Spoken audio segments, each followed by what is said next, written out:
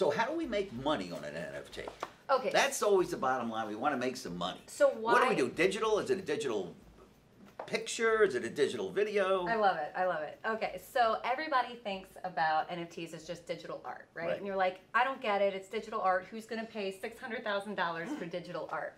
But what's so fascinating about NFTs is that there's so much versatility that people don't know about. So one of the versatility is it can have a lot of different uses. Digital art is one. Everybody loves art. Art is super cool. But another is the community and utility that it provides. So for example, John mentioned you're a DJ. So music is something where you can actually use an NFT as a ticket to a concert. Snoop Dogg in the metaverse is using NFTs to sell tickets. Yeah. Memberships. So wasn't the Super Bowl? Weren't those tickets or last Was year? it something that way? Yeah. And the Bored they all Ape Club? became an NFT. So is it with the Bored Ape Club? Is that how? right, so the Bored Ape Club is an NFT, and why I think the highest one sold for like almost $700,000. It's not just the picture, right? So there's obviously the street cred. I'm a celebrity. Right. I own a Bored Ape. But it's also that it gets you into the yacht clubs. So now it's a community-based membership where not only do you own the artwork, but it gets you utility. It gets you into a private club that nobody else can get into because you owe this special token. Now, can you do this I'm not Snoop Dogg, but if you're just an everyday person, how are you going to be able to make some money on the NFT? How can you get in? That's the thing you need to know. The most important part is that if you own crypto, you're ahead of the game because you must own cryptocurrency to buy an NFT. You buy it on the blockchain. So, Certain type of crypto or all? well, you can convert Bitcoin, right? The biggest one I think a lot of people are using is Ethereum. Right. So that's how you can use your MetaMask account, your crypto wallet, and crypto is what buys you the NFT on the blockchain. So what's great about it from a crypto world is that, especially while crypto's dipping, hold it and diversify it. So NFTs are a great way to diversify this investment. And it doesn't have to be hundreds of thousands of dollars.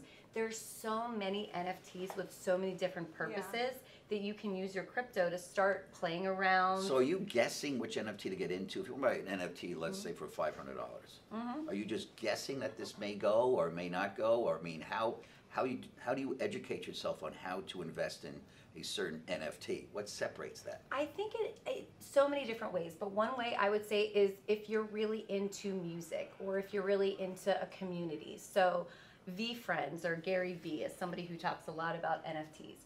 His big thing is about community and bringing people together. So if you like that idea, that's a great place to start. And he actually just minted his second round of VFriends, and they're pretty cheap. Like you can get them for a few $100 or a point few ETH. Yeah. Now, if you own one of those, don't you also get into like some of his like private meetings or mastermind groups or something like that? That's exactly it. So if you have a certain unique one, and that's why every single token is unique. There's no two of the same. And they have different utilities. So some of them get you into conferences. Others could get you into a private wine club. Right. There's actually the first NFT restaurant that's going to be. Really? Yes. Yes, that's one of the ones I own. Really? Oh, that's Yes. awesome. Oh, you gotta tell me about that. So, not financial advice, but what's it called? I mean. Yeah. So it's called Flyfish Club. It's going to be the first NFT restaurant in New York City. And so what they did was, and this is why NFTs can be so fascinating, they minted, and the restaurant won't open for a whole nother year. But they give you so much value. So one of the things that I did as part of being a token holder is I went on a yacht in Miami. And it said basically 50 people who own this token, hey, we're going to bring you to Miami and put you on this yacht with caviar to basically pump up the restaurant. All right. Can we still get into this restaurant? Yes. They're Really? selling them. So when you I'm not talking right now. Note to self, get in a Flyfish restaurant. And can we go on the yacht? I think I know Gary V, so Ah, I'll well, pull some strings. Wow, I got the right Probably co-host. nice, That's yeah. awesome. Now the person that mints the NFT also gets residual.